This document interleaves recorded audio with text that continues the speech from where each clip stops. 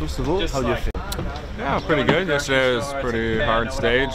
First stage, road stage like that, mountain stage, summer conditions. So it was hard.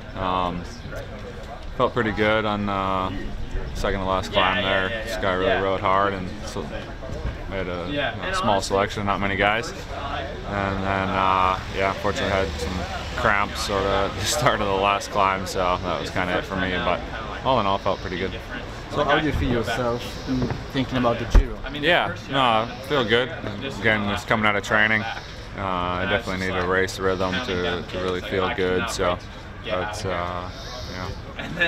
the idea here, to get those hard, sort of proper race days in and keep building.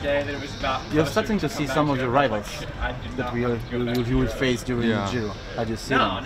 Well, clearly Richie's incredible form already since January, so it'll be interesting to see if he can hold that through till the end of the Giro. I have my approach to the Giro, and we'll see how it goes. What can be your goal in the Giro? Seeing your rivals, seeing yourself? What do you think?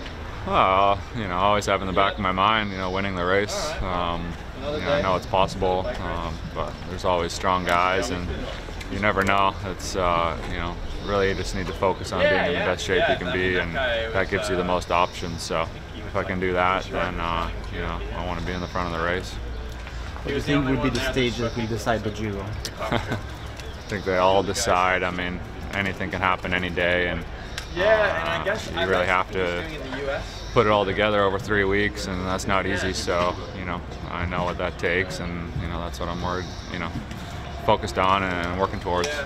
What do you think of the time trial? Because usually Giro have short time trials, and now this big one, very big one, and very difficult one also technically. And yeah, I mean, anytime you time trial for 60 kilometers, that's obviously going to be an important stage and can create a lot of differences. So, for me, it being later in the race, hopefully that helps me against the real specialists. Especially Richie. I think the way he's riding and the way he can time trial, he's definitely a big favorite for that.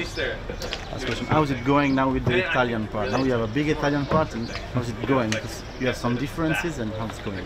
Oh, it's great. The team's great. Atmosphere is awesome. The guys are really excited to be, I think, on this team, and we're happy for them to be here, and it's been great. So, I love Italy. I love Italian cycling, and Italian teammates is nice. What do you think of Formolo? It's very big, young. Yeah, he's a big talent. He's got a big future in front of him. So it's fun to be around guys like that, and if I can help in any way, I'll be doing that.